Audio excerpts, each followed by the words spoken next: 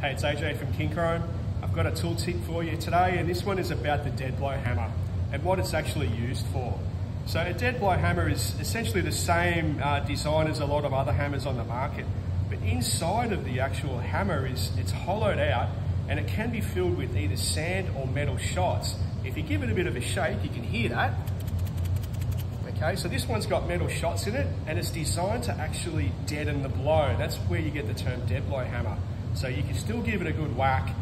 It's designed with a soft face to not mark the surface and to absorb the blow, so there's less rebound. So when you hit something, it's not going to rebound back at you.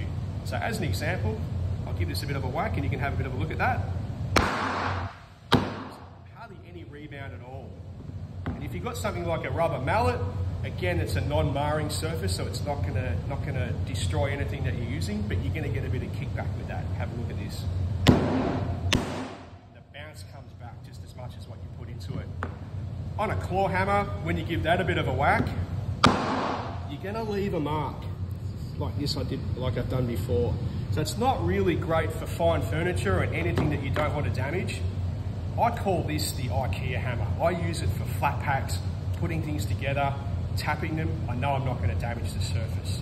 It's used for a number of other things, but that's what I use it for.